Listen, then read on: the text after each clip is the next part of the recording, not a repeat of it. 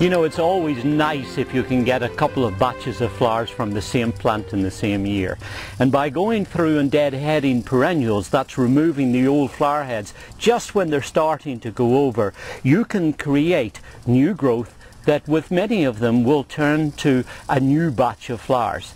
But with something like this dianthus, this garden pink, that's making a very nice display over the edges of my path here, it's got so many flowers on that if you took a pair of pruners, it would take forever. So it's time to pull out the heavy artillery, a pair of hedging shears, and you can do that just as easily and a lot quicker.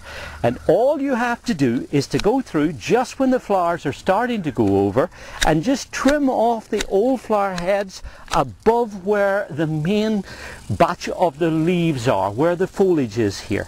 By taking these off, this will encourage the plant to make a nice carpet, in this case of silvery foliage. It will divert the energy into making all this nice compact carpet, and then guess what? In about 3 or 4 weeks time you can look forward to a renewed batch of flowers. So by doing this you'll save yourself a whole lot of time, and also you'll probably get a nice tidy plant but also a batch of flowers. This is David Wilson for Garden Splendor with another simple, quick, easy idea that I hope will make your gardening endeavours a little bit more successful.